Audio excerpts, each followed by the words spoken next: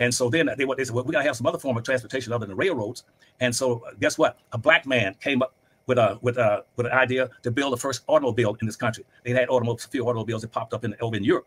But so the first automobile was not Henry Ford, what they're telling you about. It was not Henry Ford. It was a black guy, and CR Patterson first. And what he did, he just simply used those carriages and those wagons that were popular in that time, where the black folk were driving, with the driver in carriages. He made his first cars look almost like carriages, but they were single automobiles, and they came up called the Patterson automobiles, and they were very, very well built, very strong and powerful cars, and they did very well from about 1873 in Ohio.